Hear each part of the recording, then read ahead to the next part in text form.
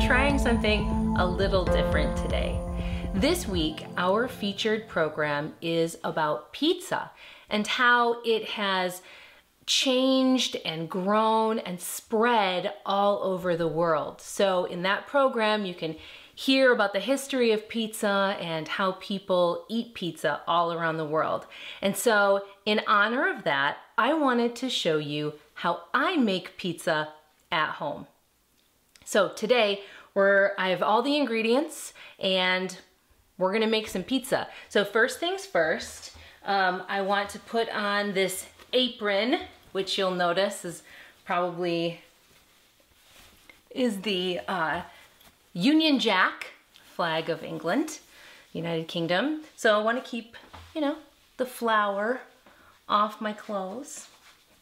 Okay, so to make our pizza, I use a recipe from my very old recipe book. And I got this when I was probably about 10 years old.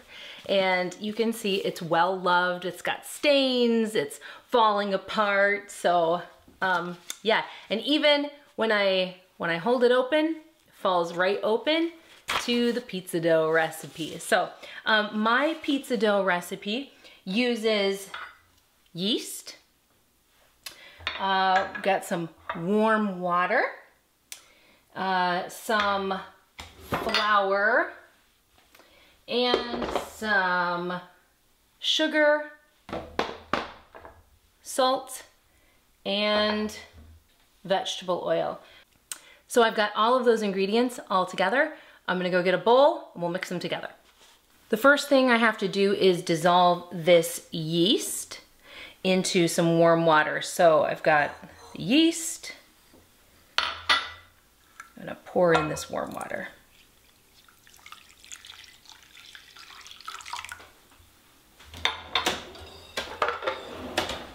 Stir that up a bit.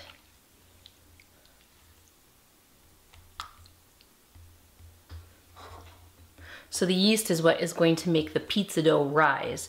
And I like a thicker crust on my pizza dough. Some people really like a thin crust.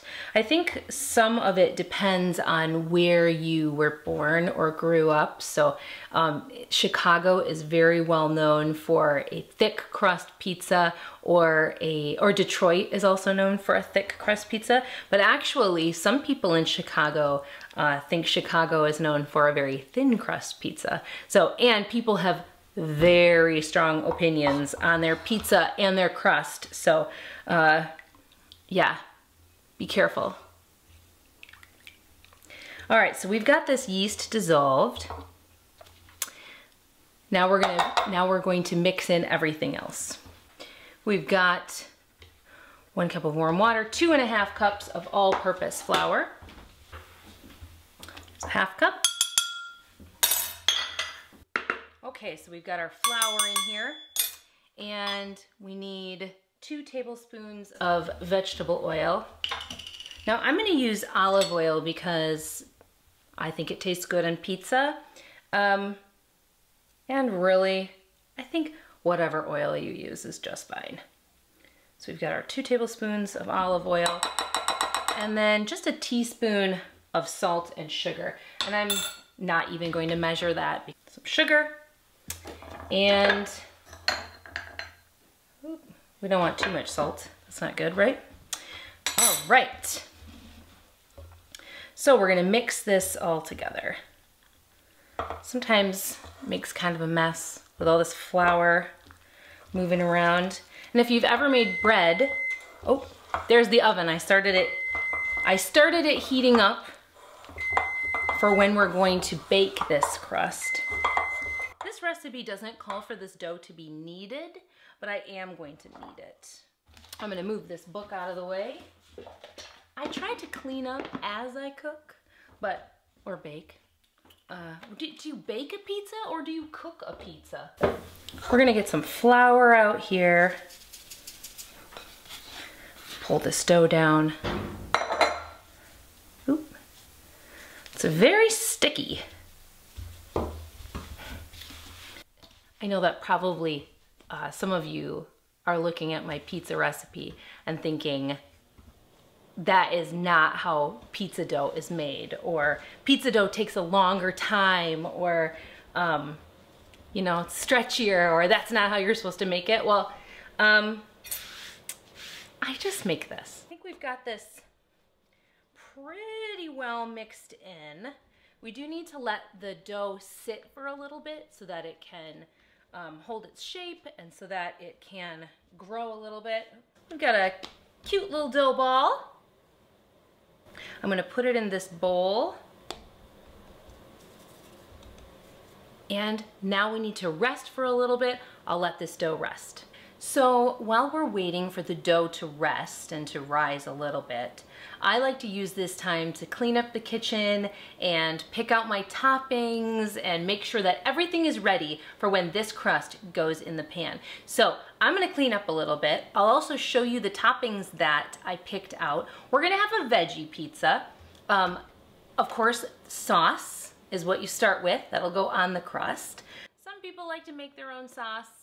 I like to go out of a container. I have a beautiful red pepper and some gigantic mushrooms. And of course, you really need cheese on a pizza. This is the kind that we usually get in a bag, but you can use any kind of cheese, really. And so I'm gonna clean the kitchen while this dough rests. Okay, so the dough has rested, and I'm gonna make it up into the pizzas, the pizza crust. Oh yes. I can feel it's a little puffy. You can see a little bit of bubbles making it stick down here. I know a lot of people do the, you know, on their fist and then they throw it into the air and that's how you see it on TV. And I know this doesn't make the best crust, but it makes a good enough crust that my family likes. And so this is how we do it. I like to give it a little pinch up the sides so that it makes a nice outside crust. And you can see, look at this beautiful pizza crust. All right, I'm gonna put this in the oven at 400 degrees. I'm not really sure what that is in Celsius. But I'm gonna put this in the oven for about 10 minutes until it's got kind of a little brown on it and it's not crispy, but it's definitely baked because otherwise the toppings and juices will go down into it and that doesn't taste very good for the soggy crust. It's time to start cutting the veggies. I can smell the crust baking in the oven and it smells delicious. Maybe I should have put some more seasoning in it, but it's okay. It's just a pizza. So we're gonna cut these veggies. Sometimes when I'm cutting veggies, I have kids come in here and steal the veggies that I'm cutting. And I did, maybe you noticed that I called them veggies instead of vegetables. And that's just a kind of slang way to talk about vegetables. Maybe you've heard of a veggie pizza. I like a big nice chunk vegetable. You don't have to get fancy with pizza. That's why it's amazing.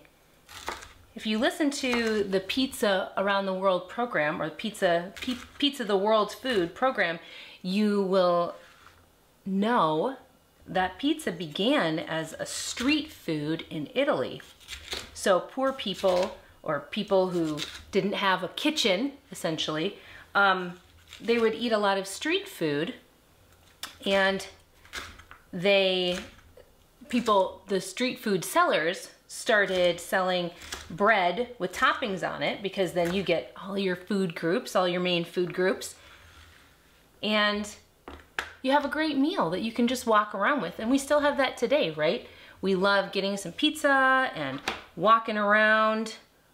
Now, I don't cut toppings too carefully. I'm not a chef.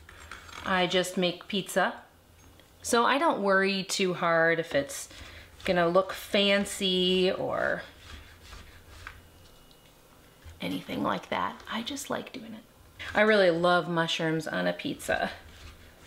It's such a great taste. There's just one more minute left for that crust, and then we can start to put toppings on the pizza. You can hear the oven beeping, which means it is time for that crust to come out. So let's take a look, see if it's ready. Ooh, it does look good. It's got some brown on the top. I think it is ready to come out. Oh, it's very hot. Ooh. Now that the crust is out, we are gonna put some toppings on it. I'm a very careful pizza maker. I like to have all of the edges on the side as even as possible.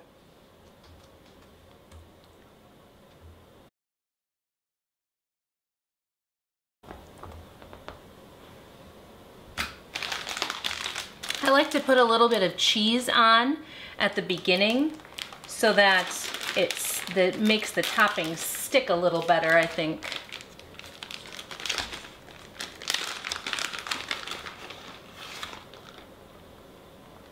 Now, I like a lot of toppings on my pizza. I think the more toppings, the better. Not everyone likes so many toppings. That looks pretty good. I like to put on raw peppers. I like a little crunch. All right, and now the best part, adding a bunch of cheese. Don't worry, I'll get you in the middle there.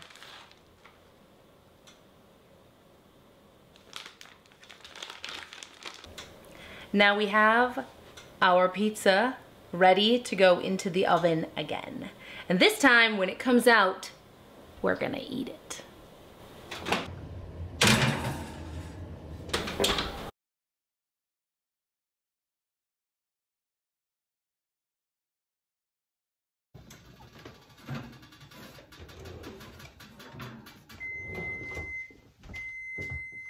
So I don't know about you, but I'm hungry and I'm ready to eat this pizza. So let's cut it up. Let's have a slice.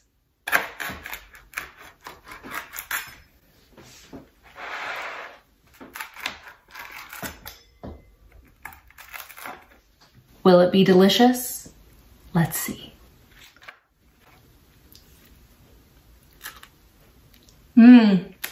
Cheesy. I wish you could taste it. So good.